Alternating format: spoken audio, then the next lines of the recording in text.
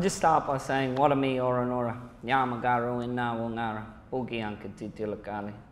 Jurulai bayami gonitako nurapa, Jurulai dara gariko nurapa.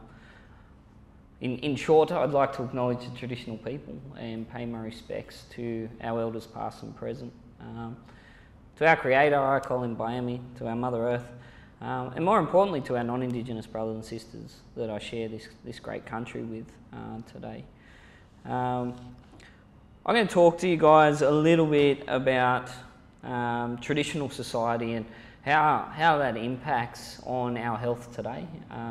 And so it's a little bit of a history lesson, but then we'll also go into some statistics and hopefully we'll pull it in the long run to some options or some programs that are running that are kind of combating Aboriginal men's health.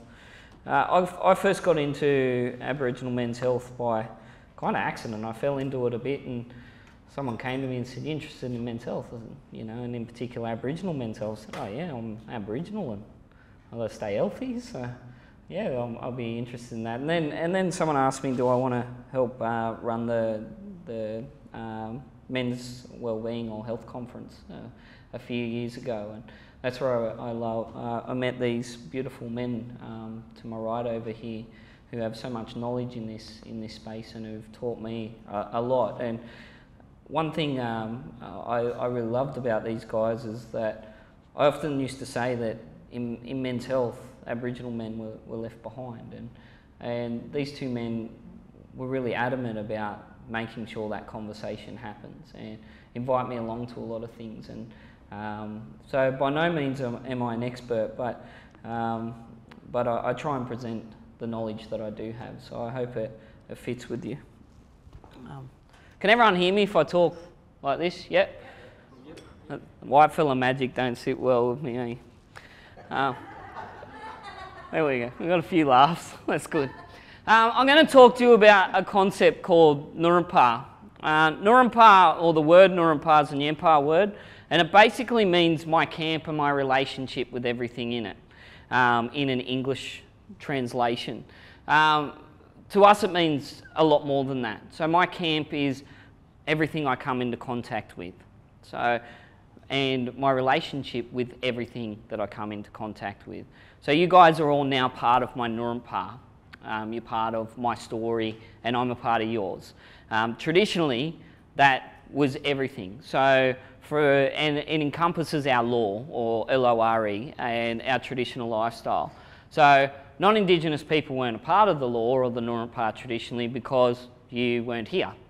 Now that you're here, you're now part of that Nurumpa. So anyone that comes to Australia is now part of Australia's dreaming or part of their Nurumpa. Does that kind of make sense for everyone? Yep, cool. Now our law was made up, or our Nurumpa, of concentric circles. Now within these circles would be everything. So our land, our culture, our spirit, our songs, our stories, plants, animals, anything you can think of was part of this structure. And as time goes on, whenever something new is introduced, we just add another circle. So our culture's ever evolving and ever connected to everything. So it's just like when you chuck a pebble in the river and the ripples go out and out and out. It's the same kind of process. Traditionally, health and well-being was a massive part of this Nurumpa. So our ways of being, our spirituality, our physical health was all a really important part of Nurumpa. And I don't know if anyone's seen a photo of Aboriginal people living traditionally. They definitely didn't have this extra bit of weight that I've got around my belly. They were strong, stoic people. Very strong physically, spiritually and emotionally, and very proud people. And what's happened over time and through colonisation is that these concentric circles that were once connected to everything started to disappear. And as they disappeared, so did our health, so did our well-being, so did our emotional stability, and also our roles as men were part of that. I'm going to speak mainly from a men's perspective, so I do apologise to the women in the house. And what that did to our people is lead to the health outcomes we all see nowadays. So we see Aboriginal peoples and men on the bottom of every social determinant in Australia. You know, from high levels of incarceration to poor employment outcomes, poor educational outcomes, and obviously what impacts on that is obviously very poor health outcomes. The reason I'm saying this is when you take a dominant culture and you stick it over the top of another culture, and that culture no longer has room to breathe or thrive, then we're going to see these outcomes nonetheless. Now, every single tribe in Australia has been colonised at one point. We've all come from stone tools, we've all come from living from the land. At some point, no matter who you are, you have been colonised on a level. Otherwise we wouldn't be sitting here with pens and papers and doing what we do now. And that's a really important thing to hold into your minds, because what happens over that time of colonisation and building is that first you see a downfall of these things, and then you start to see a rebuild, or these circles start to change. Does that kind of make sense for everyone? So we start to either repair some of what's happened, and then we might add some new things as well in order to piece back the bits of culture. Why has this led to our health being so poor? Is one, again, introduced foods, sugars, those types of things. Alcohol, we didn't have alcohol traditionally. We did have similar things called quandong juice, but wasn't necessarily alcohol. And it's led kind of to the demise of our people. What I'm more focused on in my stuff though is the spiritual downfall, and how the lack or the loss of spiritual connection has led our people to the path they're at. And I believe Aboriginal men have lost their place, because when we had these circles and this law taken from us, we didn't replace it with anything. And as society kind of started to really impact on Aboriginal men, you started to see Aboriginal women step up a lot more, and again the men had lost their place, which led to a whole heap of loss of culture. Another thing that took was our rites of passage. So colonisation really smashed rites of passage. I believe it's a massive thing that Aboriginal men, or all men across the board, are now missing out on, is rites of passage. For us, there was a point where we hit a certain age and basically we were taken from the women, given to the men, and we would go through a man-making ceremony. Again, it's another part that we've lost, or hasn't lost, but that has impacted on our health outcomes. We now have boys that are number one raising children. We have boys that turn 18 and their rite of passage is to go and get drunk. And more importantly, we now have boys who think their rite of passage is to go to jail. So when I'm spending time in communities, I hear a lot of Aboriginal youth going, "That's when I go to jail, that's when I'm a man." And this is that convict ethos that we've carried in Australia, is that we're now creating generation after generation that are going to jail.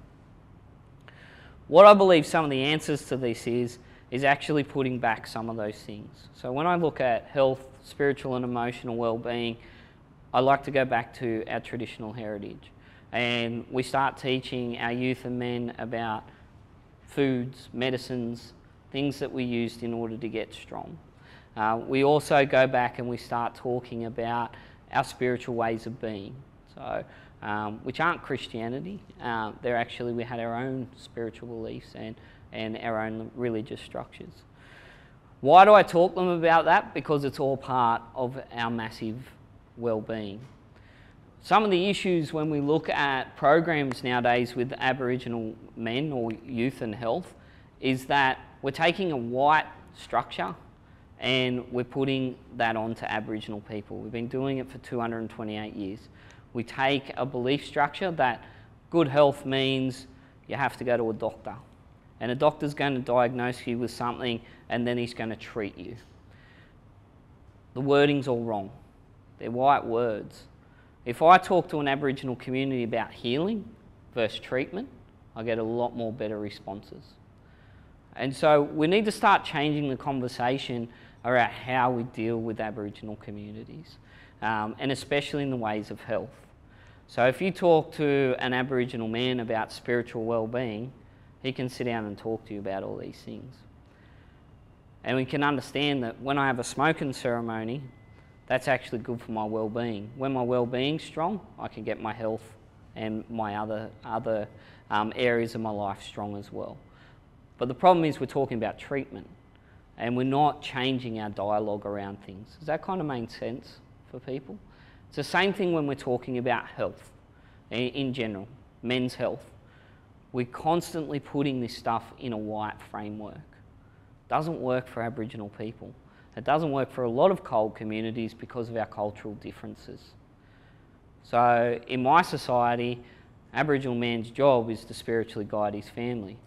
It also means that I'm the last to eat, so I don't eat first. I always wait until everyone else has eaten, the women and the children first. It means I constantly need to put my family, my community first. In a white context, and I'm not knocking white society, we say we've got to look after us first. We look after us, and then we look after our own. We don't look after our community and our family and then ourselves. And so there's this kind of structure that sits with Aboriginal people where they struggle with that. They struggle with, okay, everyone here's out for themselves, but I've only had 228 years where I haven't thought of anyone else but my community.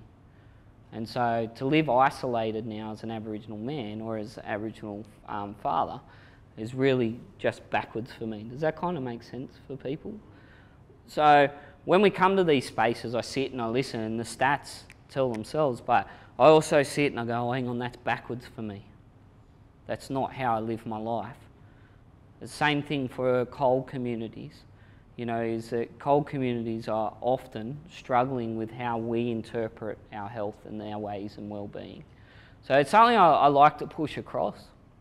So now when I develop programs, especially around health for youth, I use concentric circles. I don't use boxes because our mob don't fit into boxes and a circle doesn't fit into a box.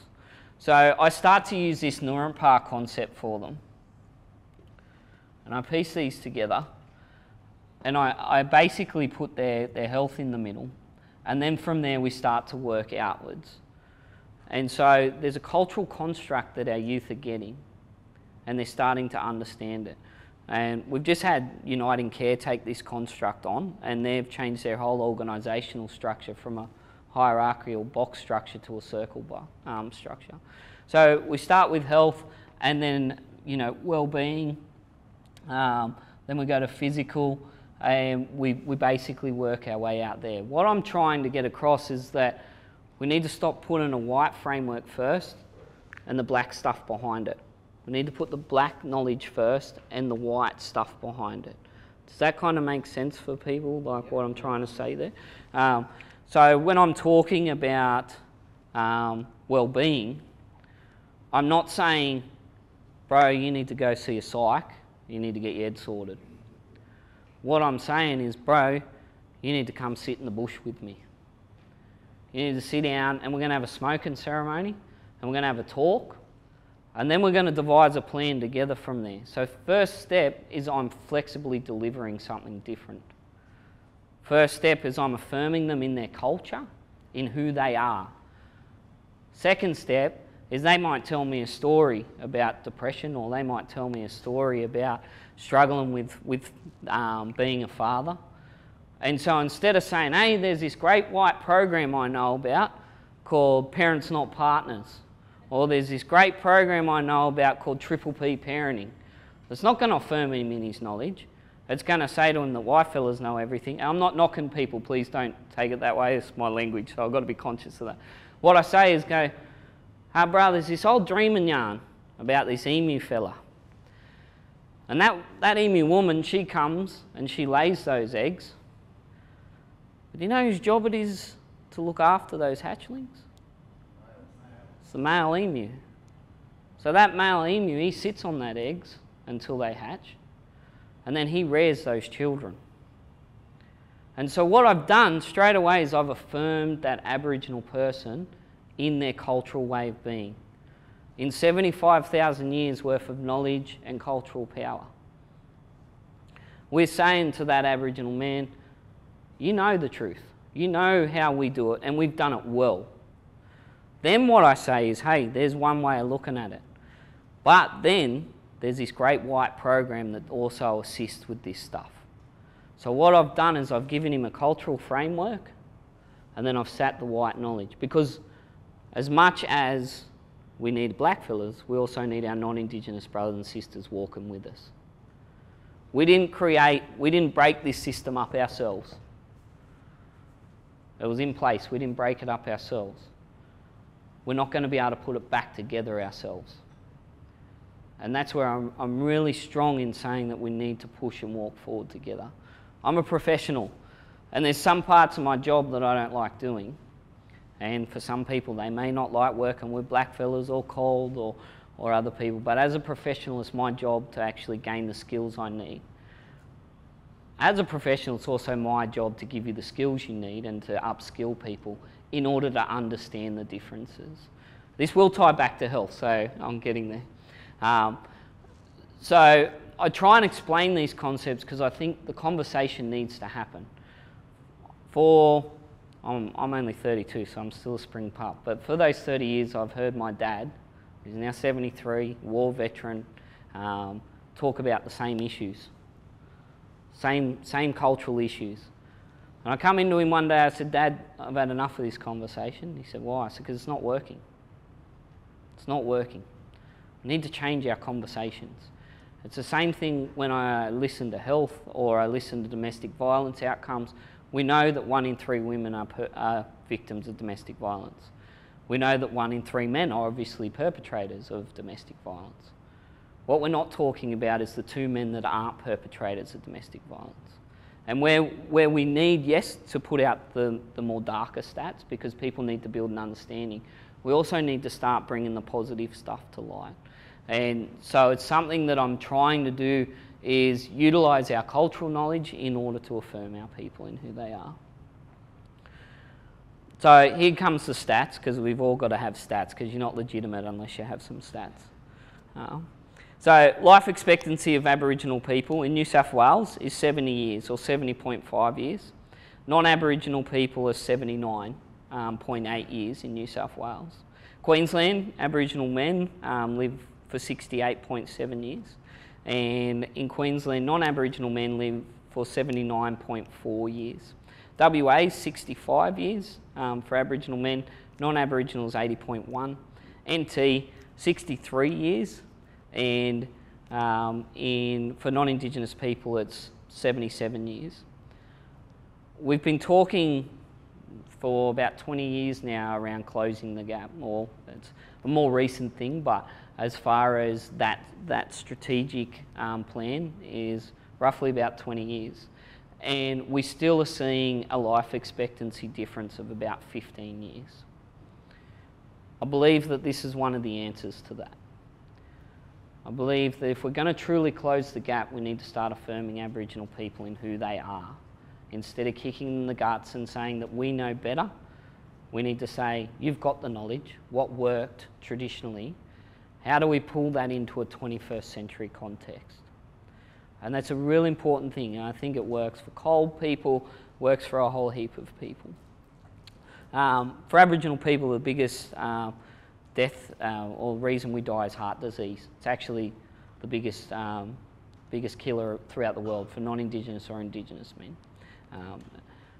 Suicide rates is that we're pretty much double or as likely to commit suicide than anyone else. So throughout Australia, 12.5 people per 100,000 die of suicide, compared to the Aboriginal rate of 22.5 people per 100,000. Why is this happening? Again, because of the disconnection that's happened for our people. In saying that, we need people to bear with us. So, has anyone got a watch on? Yeah? If I was to take your watch and smash it into 1,000 pieces, how long would that take me with a hammer? Second? Yeah. If I wanted to pick that watch up and place every single piece back together and create a working watch again, how long would that take me? Forever. May not be able to happen. So we do need people to bear with us as well. We also need people to work with us in this space. We need your knowledge to get involved in this space and to assist in it. And the only way to do that's with an open heart. Aboriginal people, when they come into a health setting, will pick you straight away. You know, if you really don't want to be there, we'll know pretty quickly. And so it's important to understand that because of that 228 years that's happened, and has been all bad, but because of that history, our people are always really sus. And so therefore sometimes we make relationships hard. And I'm not taking all the blame on our people, but I'm also not putting all the blame on non-Indigenous people as well. But know that it takes time to build a rapport. So when Glenn first come over, and he's an Englishman, of course I'm kind of sus on him, going, you know, hey, I got some payback that I need to owe you. And, but we've built a beautiful relationship, and it wasn't that way. He's a beautiful man. But it's important to kind of understand that. I kind of then want to look at basically the impact the intervention has had on our Aboriginal communities. Everyone knows about the intervention? Yeah, kinda. So the intervention was basically instilled in Northern Territory on the Aboriginal communities, the only race of people at the time that it was instilled on.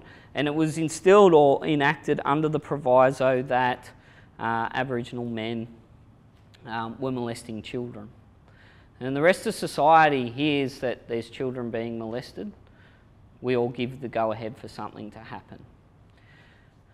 What that did was, so number one, there was a massive inquiry into it, and the police actually, in their police report, and the police, historically one of the most racist organisations in Australia, basically came out and said, no, these Aboriginal men aren't molesting children. They still enacted the intervention anyway, and they actually had to suspend the Racial Discrimination Act in Australia in order to put that in place. So that should tell you something. It just so happens as well that those communities are on the biggest uranium deposits in the world. Didn't say anything, but so what that did was further disempower Aboriginal men. So at the moment, as we see a suicide rate that's so high, and in the NT, Aboriginal men in WA are actually dying another 5 to 8 years before a typical Aboriginal man in New South Wales is because of these ongoing and systemic racist policies.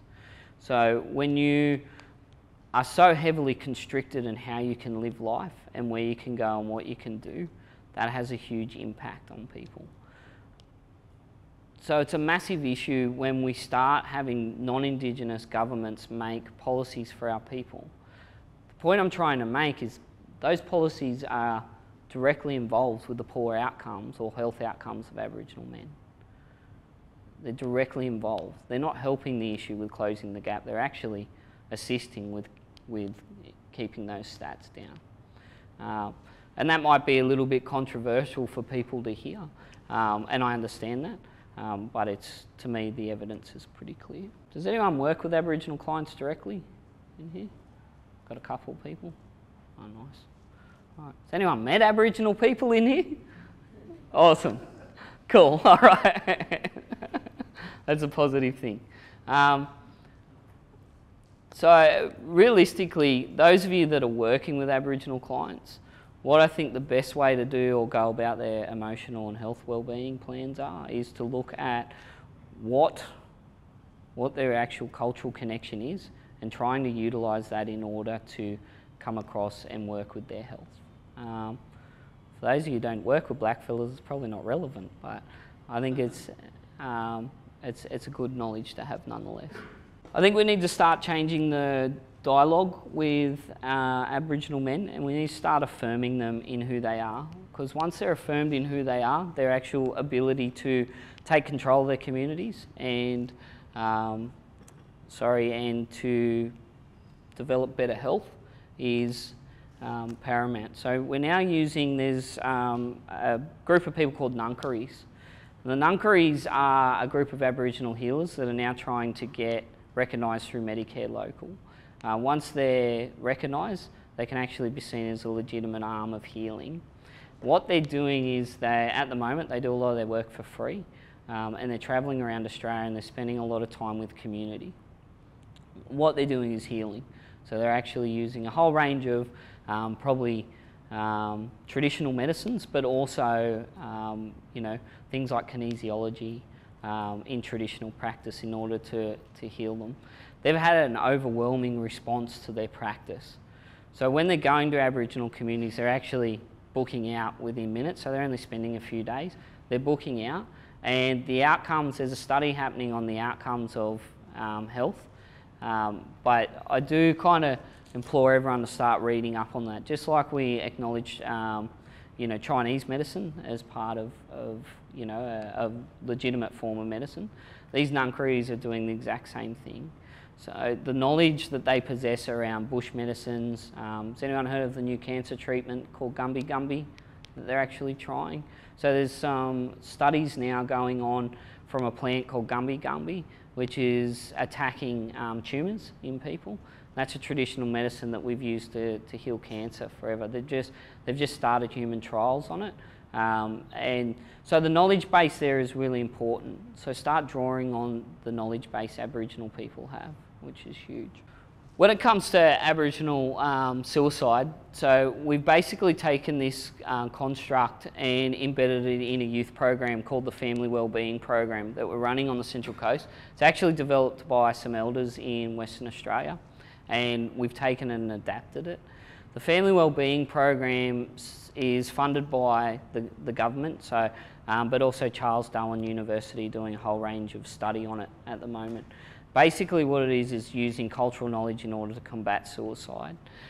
What we've done is we just take a youth of at-risk youth, so Aboriginal males, and we've started to embed our cultural ways of being into them. So this concept is the first part of that. Throughout the program, what we do is we actually give them a whole list or range of choices in their life. So same thing as the intervention, where the intervention took Aboriginal people's choices, we're actually giving that back to our youth. What's happening from those programs is not only are we preventing suicide, so we had, out of the first 16 we had, 9 of them said they have quite deep suicidal thoughts every day. And basically we're at risk. 2 of them had tried suicide previously. One couldn't talk because he actually tried to hang himself, and his voice box no longer worked. And he had attempted again before the program. We took the youth and we handed their cultural knowledge back to them and empowered them through culture. We started to teach them what Aboriginal men were and how we carried ourselves using these ethos. And in that ethos, we basically taught them what we call the 6 L's.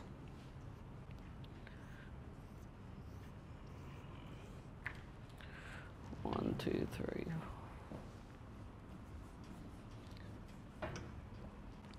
And the 6 L's are really simple. We teach them the law, so L-O-R-E. Now the law is connected to the Nurumpa. Sorry, can everyone see that?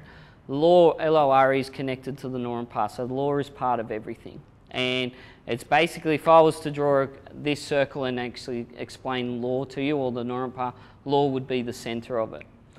So we started teaching them about their law, and that involved traditional dreaming stories. It involved taking them on the country, teaching them about their country. It involved eventually putting them through a man-making ceremony, through our cultural practices. So we started to teach them their law. At this point in time, their law, though, was to build better emotional well-being. That was all they had to worry about initially, was to build their emotional well-being. How did we do that? again, through going out on the country. There's a whole range of studies that say that when people are connecting with the earth on a greater level, so when people actually take their shoes off and put their ground in the earth's natural magnetics will actually assist in healing them. We strengthen their emotional strength through spiritual healing, so basically through smoking ceremony. So I'm not saying, you know, we lay our hands on people and they're healed or anything like that. It's through that process. So through making boomerangs, clapsticks, those types of things, we're actually teaching them mindfulness. It's teaching them to stand still long enough.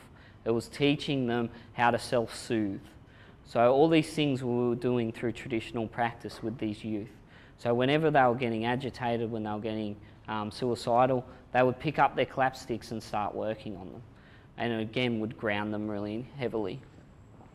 Then we taught them another one, which was love. So once they started to love the law, once they started to love themselves and actually look after themselves, they started to get better. Then we taught them a little bit further. We taught them to look, listen, and learn.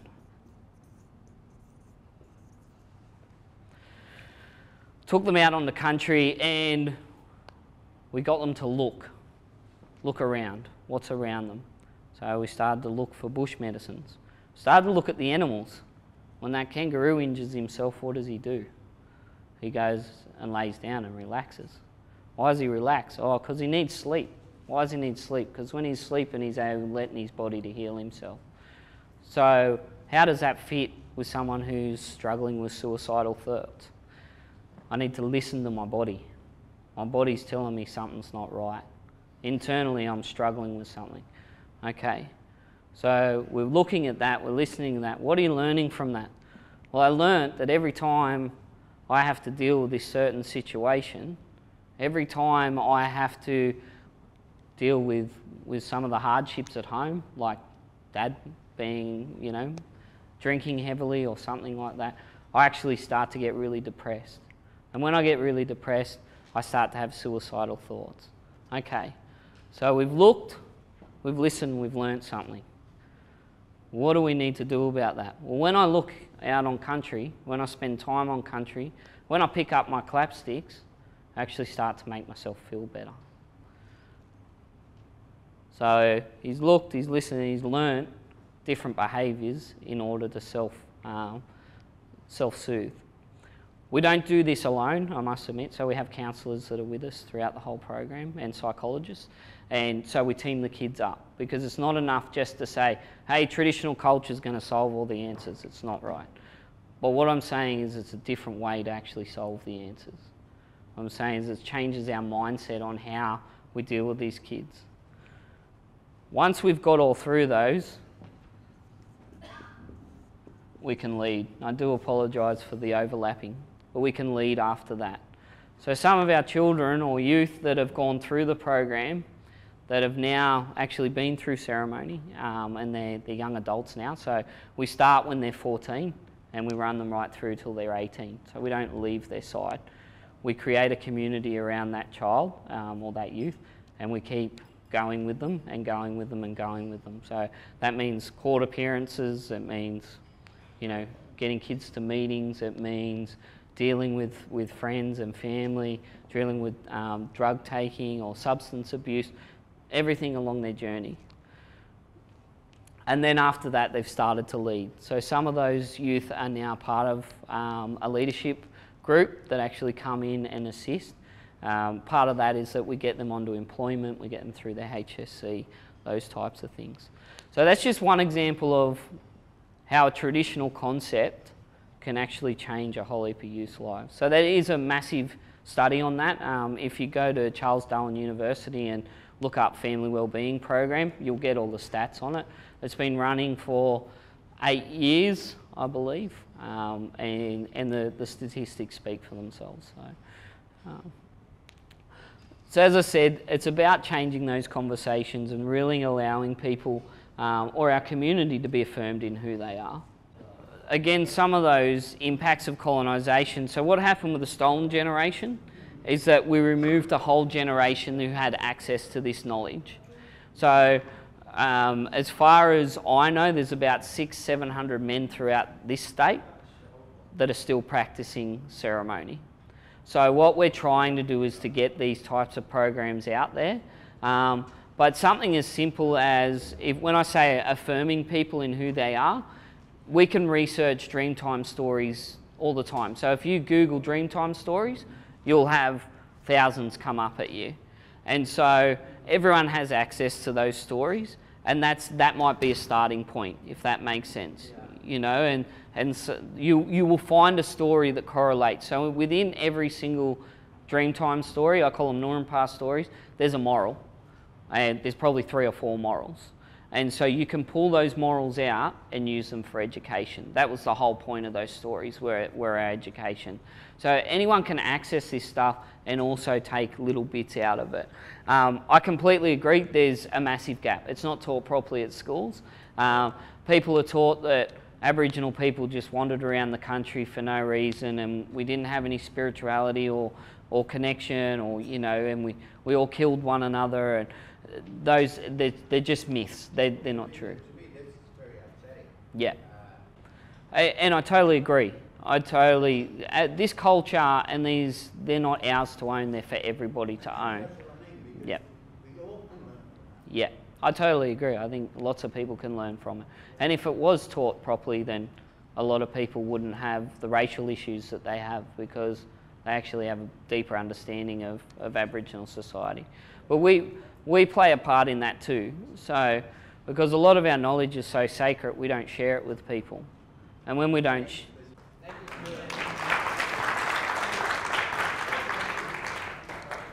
Does anybody know, except my medical students, I think, because I already told them this one, so no answering Vinay and George. Does anybody know why in countries like Africa and India and Asia there are more wild elephant attacks than there has ever been? Anybody want to have an educated guess? Yes? Progress, yep. Deforestation, but that's not the answer. People encroaching, yep, that's part of it, but it's not the answer. If you give me $5, I'll tell you the answer. No, nobody? Poaching. Poaching. Poaching. Because we kill off all the big bulls as they are the big tuskers, and there are no big bulls left to keep the younger bulls in check. Now think about that when Glenn, I think, talked about the family makeup and how that dynamic has changed, where we have more single parents now. And think about how that impact on our young people, especially our young men, and how that works. So I know it sounds a bit out there, but you can relate it back to our societies and how the way we raise children and the way our society works is that quite often, as some of our speakers have said, men are often missing, and that rite of passage, and I've just done a recent study on the rite of passage, not necessarily within the Indigenous population, but within other populations. I don't know if you've seen the Foxtel Tim Noon, Boy to Man, where he's gone around 10 different tribes and undertaken the rite of passage. But even within the rite of passage, sometimes we relate that to risk-taking with men and behaviours, you know, such as sticking your hands in bull ant nests and, you know, going and hunting down a lion to prove your manhood. And I'm not saying it's right or wrong, but often I know within the Anglo culture, it's missing almost altogether, that rite of passage. So these things we need to, often too, Stuart opens a lot of eyes when he talks, because my family's been here since the 1800s, and I am surprised at what I don't know about Indigenous people, what I don't know. And we've been here since 1859. You'd think I'd know a little bit more, but I don't, and most of us don't, because most of us only, as Sid related to, hear what the government tells us. The stuff that happened in Northern Territory, it happens in the Northern Territory. We don't deal with it down here, so we don't want to know about it. But it had a big impact, and as he said, a lot of it is around the mining. And not only does it have an impact on the Indigenous people, but it has an impact on the land, which is traditionally theirs. And we know that, you know, it leaves a lot of the land in a mess. So these are things, the fact that as a Western society we rely on pharmaceutical goods. And we know now that some of those pharmaceutical goods are not working for us. We know that antibiotics are not working. So maybe we need to look back a little bit to our past and to the Indigenous past and the healing process and the use of natural resources in order to heal us, instead of relying on pharmaceutical goods that we don't know what goes into. We have no idea what they put in those things. And believe you, as somebody that spent a little bit of time working for a company that made vitamin tablets, you don't want to know what I put in half those batches. Okay, a lot of it is just pure talc powder and nothing else. So you're not getting anything from it. So it is time to look back sometimes to the past in order to move forward into the future.